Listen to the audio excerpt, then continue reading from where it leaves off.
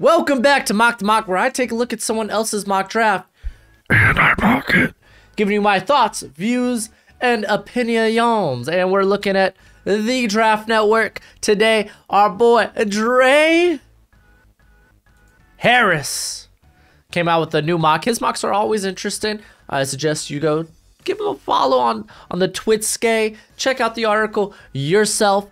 I'll leave those links in the description. But what's crack-a-lackin'? It's your boy Broshmo, just in case you did not know. So go ahead, become a bro, and subscribe.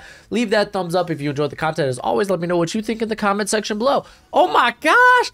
Everything's 25% off! That's ludicrous! That's wild! That's bonkers! Use promo code ALLBRO25 in all caps to get that 25% off. It's much appreciated, much obliged. But man, let's go ahead and get into the nitty gritty, man. Looking at another mock, man. By the way, if you didn't know, I got a 3-round mock out with Hail Mary Sports. So if you want to check that out, then be my guest. Go enjoy. All right, let's get into this sucker. Oh my gosh, Aiden Hutchinson going #1. Who would have thought? Jags went best player available. Some of y'all may be like, I don't know if he's a good fit for the defense. Well, guess what? The Jags are probably blowing it all up. So, yeah, man, a lot can change. But, yeah, nah, Hutch. Go with the number who you deem the #1 overall pick, whether that's a KT, whether that's an Aiden Hutch. I'm not lying. I think Evan Neal might be getting into territory. So he might be a guy to consider at this point too.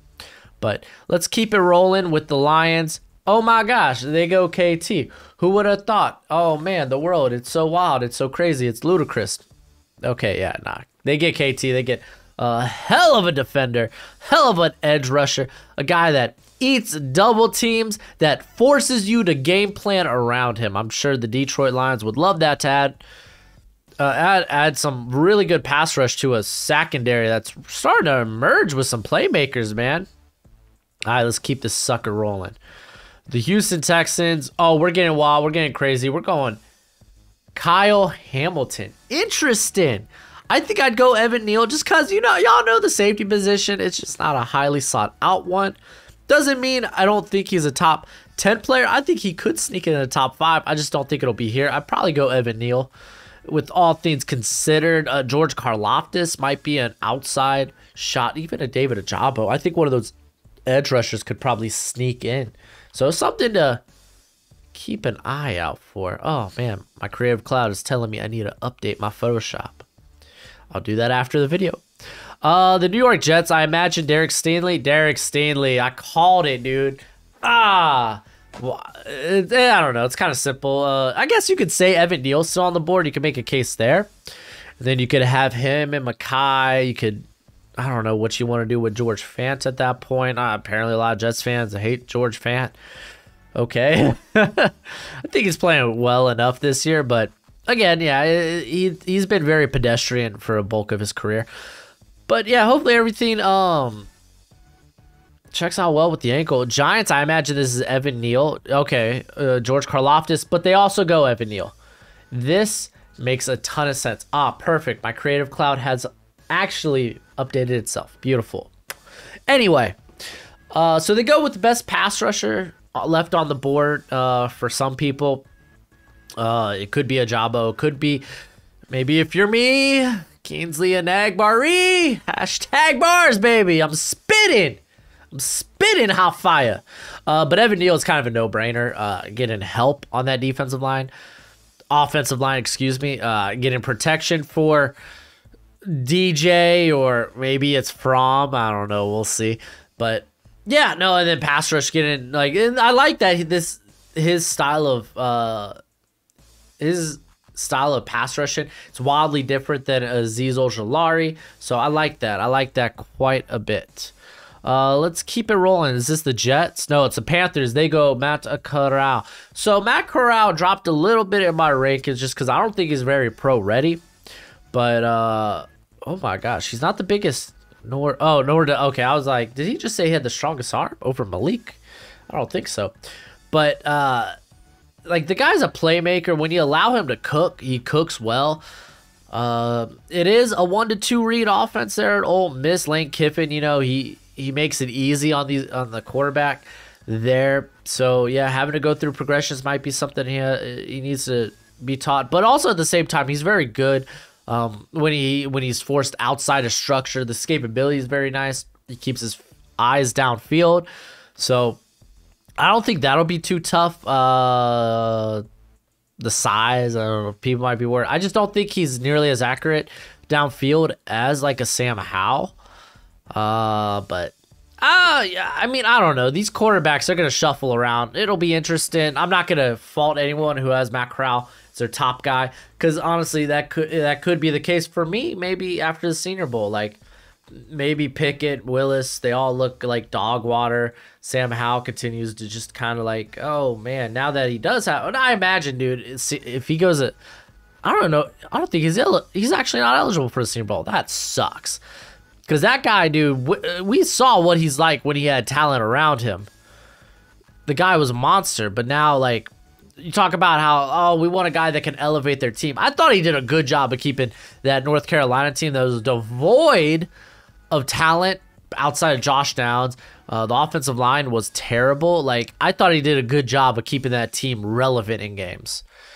But yeah, I think we've talked enough. Panthers, they go quarterback. This could be tackle. They could trade down just to acquire more picks, and then they could probably honestly take a quarterback if they trade down. So Panthers could be a big trade down option. The Jets go James. I don't hate this one bit. Jameson Williams. Listen, you got Corey Davis on the outside. We all know Saleh and company apparently hate Denzel Mims. I don't know. It just is what it is. But holy moly, dude. Can you imagine Elijah Moore, a guy you could flip, like him and Williams, you could constantly flip those guys from the slot to the outside. Like, this is scary when you got guys that can stretch the field like this. You got a good contested catch target in Corey Davis. I'm not opposed to this. I kind of like it. I know Joe Douglas, he likes the trenches, but we're addressing corner wide receiver, which I think is just as important, maybe if not more valuable. I think wide receiver is exceptionally valuable, and corner is probably. You could make an argument that pass rush is more valuable than the corner position. I think it could really go either way, but yeah, no, I'm not against this. I like this. Falcons. What do you do? DeMarvin Leal. So they get a nice versatile playmaker. It'll be interesting to see how he looks at the combine, just because I know he kind of put on a little bit of bad weight as the season went on, as they were using him more on the interior. So I think you give him a nice off-season process where he gets to like lean up that bad weight, and he comes in I bet you he comes in weighing at like a 297 to 300 at the combine. And then he's just like twitchy as hell, because by that time he's just like thick. But yeah, no, I like this. You get a good versatile player. I like that. I don't mind it. At 9, it feels a bit rich, but again, we could be looking at this wildly, like we could look at this very different after the combine. This is the first Eagles pick. They go David Jabo. So, yeah, no, the guy's stupid dynamic, length, athleticism. It's going to be very appealing. And, I mean, for a team like the Eagles that, like, you don't necessarily need him to come out and be an immediate starter. I imagine maybe Brandon Graham will still be with the team. I don't think he could be a cap cut casualty. I don't know if that happens, but they probably bring Sweat back. I think they've already extended Sweat, actually. And Sweat's a good rotation piece. And he's actually shown to be a good replacement starter, I think. But yeah, no, he doesn't need to start immediately. I don't think so, at least. Kenny Pickett going to the freaking Saints. I don't think Saints go with a rookie quarterback. Is this the class to really... I mean, honestly, he's the most pro-ready if you're going to build around him, because that defense is ready to win a Super Bowl now. Like, that defense is so underrated for the Saints. Probably not underrated anymore, let's be honest. But they do need to get more weapons. I do think the guard position needs an overhaul. Like, Pete's not good. Throckmorton struggled. He's more of a depth guy anyway. And even Cesar Ruiz has kind of struggled. Because honestly, I think they should move Ruiz to center and kick McCoy out to guard, which he's totally okay with. So, but I think they really need some firepower. That's kind of like the most pressing need. But getting Kenny Pickett, a guy who can extend plays if he needs to on his feet, a guy that has an NFL arm in terms of strength, he could attack all levels of the field, and he's relatively pretty accurate. So, yeah, not bad. Vikings go Jordan Davis. Listen, this is. I don't know, man. Mike Zimmer probably sticks around because he somehow gets the Vikings to the playoffs, or they're at least touching. They're kissing. No, they could kiss the playoffs there at week 17 and then blow it somehow. But if he ends up there, maybe because Michael Pierce has been unhealthy, maybe they decide to move on from him. And we know he likes his interior to be meaty. He likes them as gap penetrators. Jordan Davis kind of fills the role there. Dude's imposing size, paired next to a Dalvin Tomlinson. Like the pick makes sense. Does it make it a good pick? I'm not that high on Davis, so for me, no. But some people really do like him. Conditioning could be an issue in the future. Hell yeah, it can. I think he's a 2-down player. Raiders go Icky. Oh, hell yes. They go Sticky Icky. Kick Mr. Leatherwood to guard. I think that might work out to his benefit anyway. Worst case scenario, Akem ends up being a Boehner guard, but give him a shot to play tackle because this guy's been remarkable this year for the Wolf Pack. Oh, I don't know why I did that.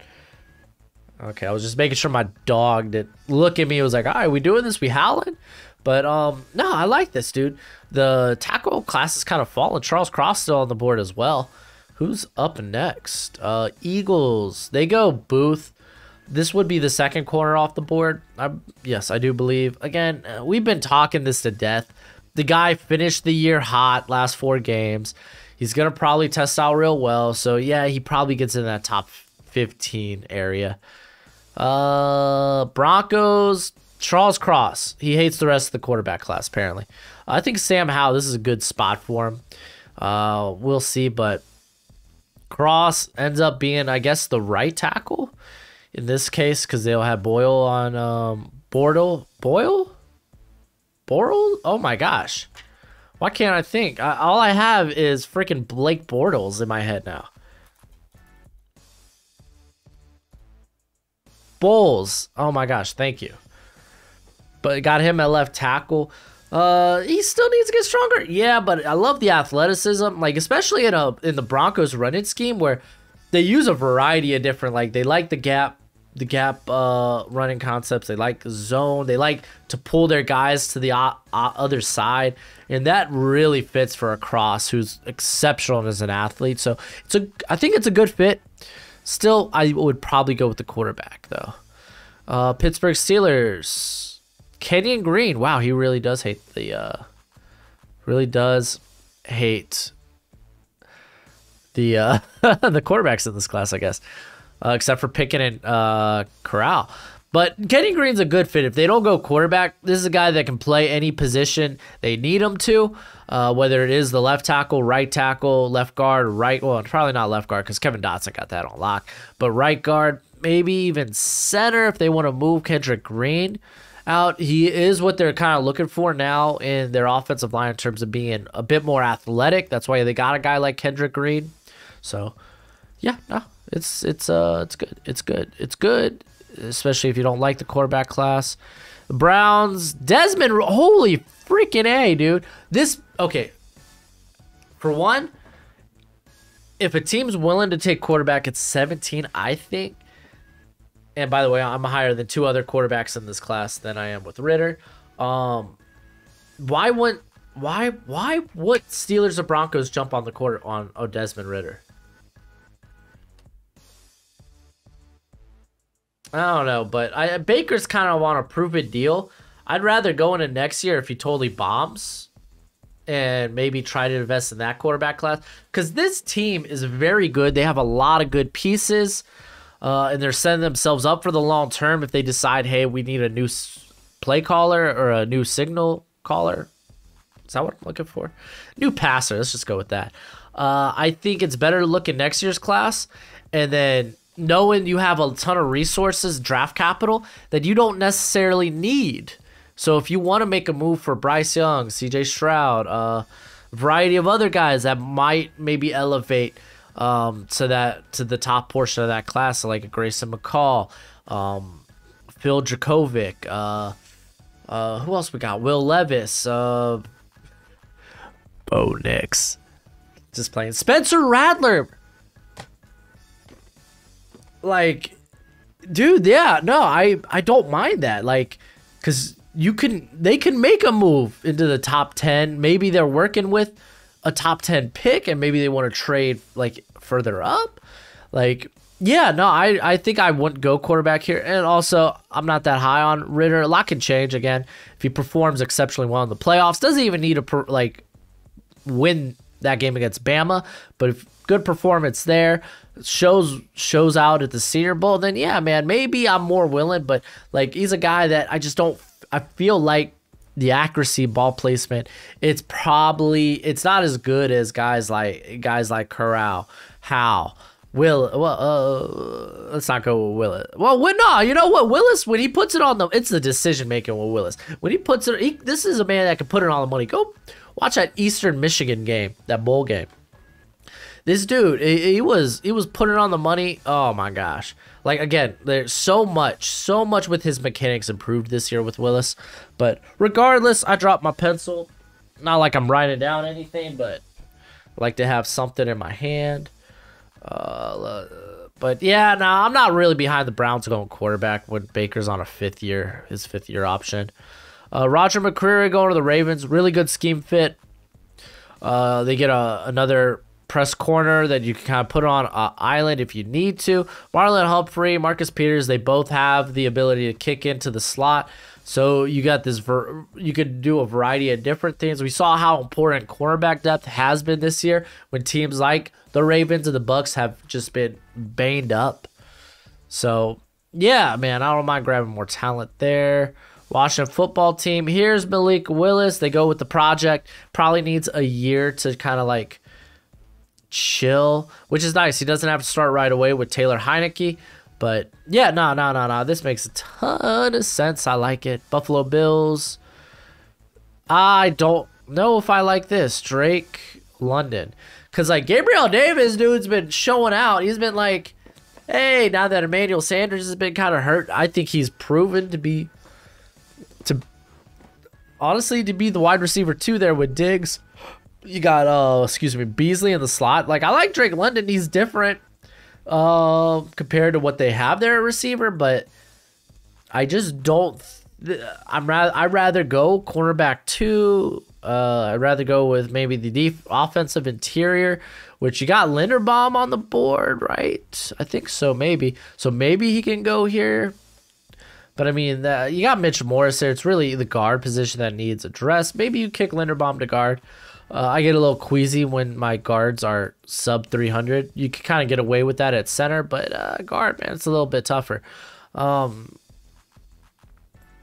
mean, you already got the beefy Jordan Davis off the board, so can't really get a run defender. The linebacking class, get a upgrade over Tremaine Edmonds. So I feel like there's a variety of different ways they should probably go. That's not receiver. Miami Dolphins. Dude, Tyler Linderbaum's still on the board, right? Or did I just miss that? I'm not going to lie to y'all. I would have gone Linderbaum. I love Garrett Wilson. Totally would be a pick I make. I mean, okay, you know what? Him and Linderbaum are close enough on my big board for me to be like, you know what? I might go with Wilson because I think Linderbaum's 7, Garrett Wilson's 11, and you could obviously the wide receiver position is a bit more valuable than an offensive interior player. And I have been preaching I don't want the Dolphins to get younger on the offensive line, but Linderbaum is one of those exceptions that I've given. So yeah, again, I don't mind this. I think you could kind of talk yourself into this pick over Linderbaum. Jermaine Johnson coming in. Ooh, he is the next edge off the board. That's wild. Dude's good, man. Dude's good. I don't think he's that. I don't think that he's like the most explosive guy in this class. But in terms of raw strength and just have his way with whoever lines up against him, that's kind of him.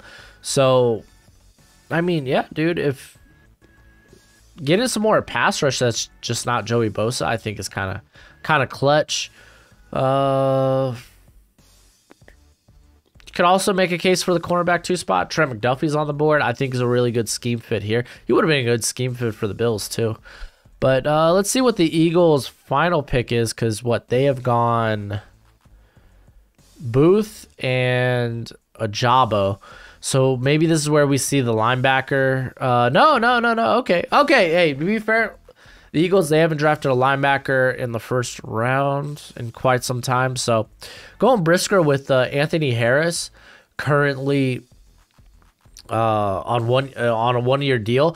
Brisker is a pretty solid safety. I think he's going to be very good. A guy that eats up everything underneath, and he is a very savvy player in coverage. He won't let himself get burnt over the top. But the guy's good. He's like Adrian Amos, John Johnson. Anytime he's mentioned in a video, I got to bring up those are just good comps. Detroit Lions, I imagine receiver. Chris Olave, they get the burner. And Chris Olave. It'll be interesting to see where Treylon Burks goes.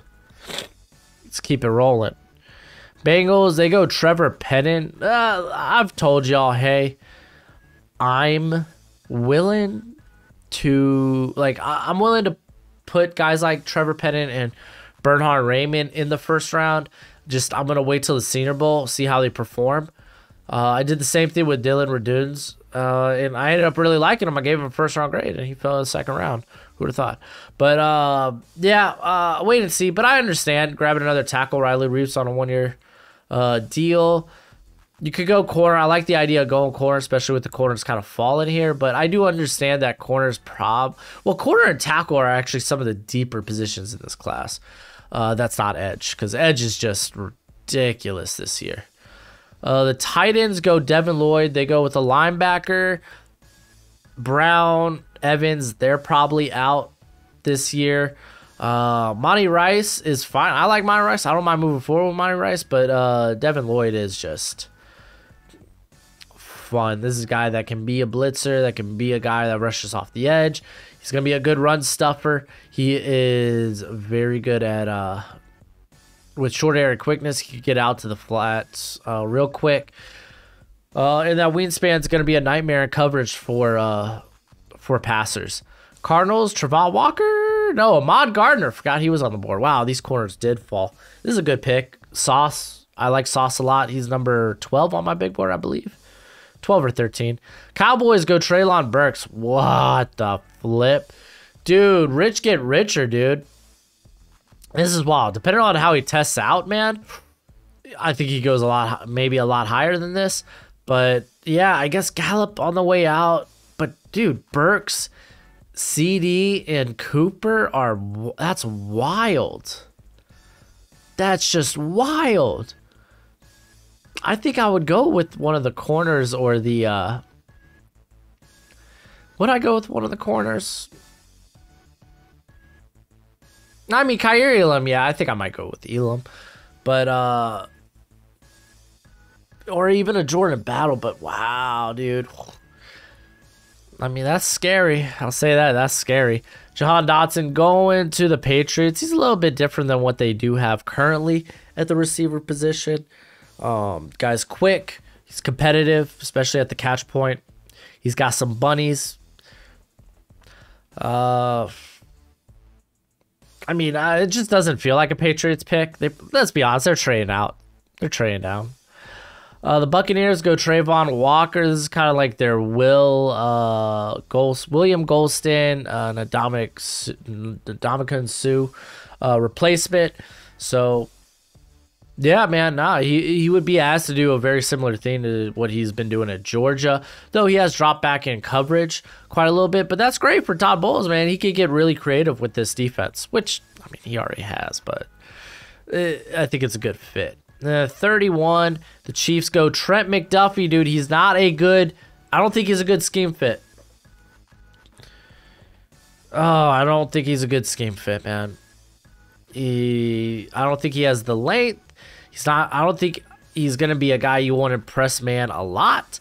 It's just not a good scheme fit for the Chiefs. Sorry, I don't like it. This is probably the pick I dislike the most. Maybe.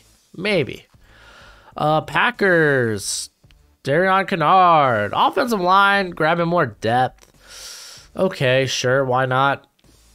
Are there any sexier picks here? I mean, receiver, but all the receivers kind of went off the board. There's I